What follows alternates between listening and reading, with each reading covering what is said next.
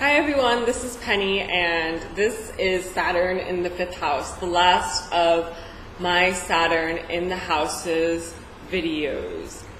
If you have not already, I highly recommend you watch the video for your own natal chart placement where you have Saturn from the moment you were born. That'll affect you throughout your entire life, but also watch the video for the transit that you are currently going through. Like Saturn is in Scorpio right now, so whichever house Scorpio rules for you, that should be about something you've been experiencing recently for the past however many years. And also we have Saturn moving into Sagittarius soon in late December, I believe. So Saturn in the 5th house. These people are kind of in a quest to experience happiness and learn what it means to be happy, because they don't really let themselves be children. They never really feel young until they are older. They want to show people how mature they are. They don't want anyone looking at them and being like, oh, you're just a child. They really want to impress the adults, their elders, with how mature they are and how many goals they have, and they would like to be praised for that. You really want the adults, your parents, anyone who's older than you, around you, to look at you and be like, wow, this kid is so mature. Look, they've already got their stuff figured out. They have all these plans for the future. And it's not until a little bit later in life that you learn how to just have fun and awaken your own inner child and the strength of that creativity and freedom, where you're not trying to prove anything to anyone, because you are someone who wants to prove yourself. This combination of the 5th house and Saturn, you want to prove yourself. You want to show everyone what you have. You don't want to be seen as some little kid. And you're going to realize that it's okay to be a kid. And you need to learn to have fun and relax. Because being a kid means you cry, you express yourself, you do things just for fun. And you might try to do things that'll make you happy. You're really trying to figure out what is going to make you happy. Will accomplishing things make me happy? Will being in a relationship make me happy? Will going out and partying make me happy? And that's going to cause problems. You're going to take the things that you try to do in order to have fun a little bit too far, and they're going to end up hurting you because you're not letting that inner child free. You might not have really experienced true happiness as a child, and childhood is the time when we're supposed to be happiest. We don't have a thing to worry about. We're laughing, we're playing, and you know what? That's going to come for you a little bit later in life.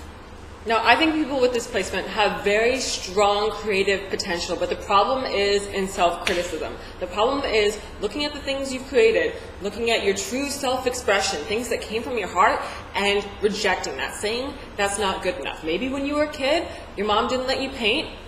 Maybe you played an instrument and your dad came in and he told you, like, hey, that sucks. And something along those lines just made you feel like you can't do these things the same way everyone else can. You can't just paint a picture and be like, oh, look at what I did. This is me expressing myself. You're like, no, this has to be really, really good. I have to work hard to show everyone how awesome this is. And it shouldn't be like that, because what we want when we see something creative, we want someone just really being honest about what they're feeling. Like, you don't need to prove anything in being creative. It needs to be honest.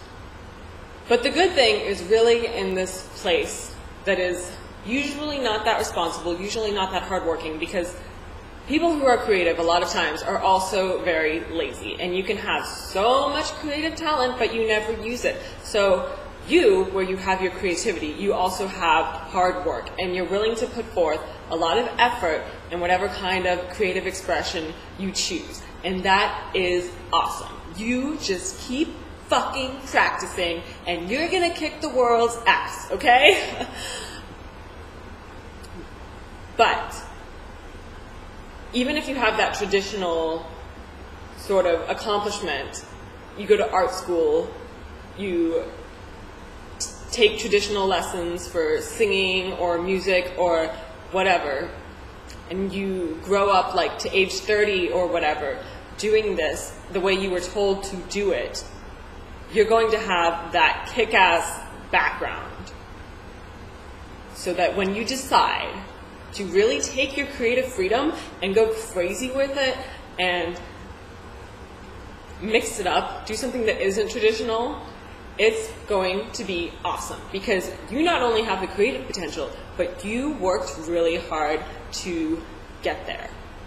So there's nothing wrong with, in your younger years, you just focusing on the hard work and the proving yourself. And then when you're older, that's when you break free and there's really no stopping you. And that is something to be really excited about. I think for the most part you grow up and you're really strongly against drugs and alcohol. Anything that is conceived as being irresponsible, out of control, crazy, partying, you're like, no, I'm not going to do that. I'm going to be a good girl or a good boy, so Santa Claus will come and give me my presents instead of a lump of coal. But I think in your late 20s, that's when you're going to find yourself really searching for happiness, because you want to know what it is that is going to make you happy, and you're going to break free. You might get a little bit crazy with the partying and stuff, just trying to figure out what you've been missing. And you might think that maybe it's just because you didn't partake in these irresponsible behaviors. Maybe that's why you haven't been able to be happy in the same way other people have. But that's not really it. You don't need alcohol to make you happy. No one should rely on that. No one should rely on drugs to make them happy. No one should rely on other people's approval, which is what you are most likely looking for, other people's approval. That's not healthy either. You shouldn't rely on having love and affection from other people. You shouldn't rely on people flirting with you or doing whatever with you to make you feel good about yourself. What you need to rely on is what's in your own heart, and believing in yourself, knowing that there's something of value in there. There's just gold in your heart, and letting that be how you shine.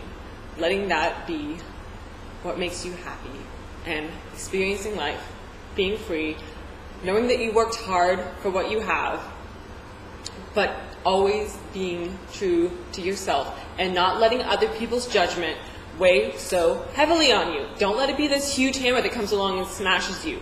You're made of gold. A hammer can't smash you, okay? So you're likely going to find yourself at some point in your late 20s finding a place where things have gotten out of control. And maybe it's just you were flirting with a few people and you realized they got mad at you. Something just went wrong. Maybe you're playing too much World of Warcraft. I'm using that as an example because I play World of Warcraft. You're playing too much of some video game or something, and it ends up being a toxic influence on your life. So don't take the fun stuff too far. Allow yourself to have the fun stuff, but also find that balance in having self-discipline. You might really want to prove yourself. You might feel like it's taking forever for you to come into your own, but I assure you, someday you will have that recognition. But the most important place for the recognition to come from is within. You're trying very hard to please everyone else, when really you should just be trying to please yourself. And a good metaphor for this, and something that you'll probably relate to, is having sex. Yes, there are two sides. You please someone else, you please other people. But if you try too much to please the other person, you're not going to be able to enjoy sex. And you're going to let them take away your freedom and your right as a human to have that release and enjoyment. So finding sexual freedom is part of this placement, and you shouldn't let other people abuse you in any way or tell you the way you want to have sex or whatever is wrong. And I think a lot of these people might be discriminated against from society, from a sexual point of view, like something you're doing sexually is wrong based on our standards, like, hey, we don't like you, you're a slut, or you should not be having sex with these people, you should not be having sex with these people, your preferences are wrong, something along those lines. And that is another way where you just need to find yourself and be like, I don't care, you know what, I'm me, I will do what makes me happy and what I feel I need in life. And really this is pretty much the same problem that the sign Virgo has. Don't let other people own your sexuality. You're your own person, you deserve freedom, get on with your bad self and don't let anybody stop you. But you can really find yourself in some dangerous situations, like maybe aside from having unprotected sex, you could also, like I said, be in an abusive sexual relationship that isn't good for you. So yeah, please just be careful with that stuff, because things like that can end up going wrong pretty fast. And don't feel like the world of sexuality is some kind of competition where you have to prove yourself to other people or rack up points or anything like that. I mean, it's really your own objective thing, or subjective. I get the words objective and subjective confused because it was on my test for the NREMT and I fucked it up, like, whoa.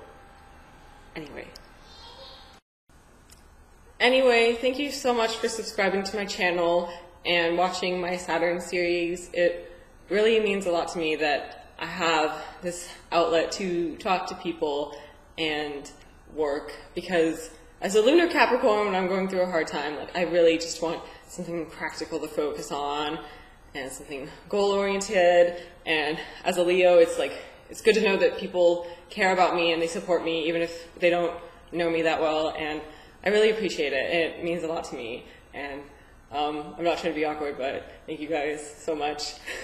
And I hope to see you back here for my next series, which is going to be name interpretation.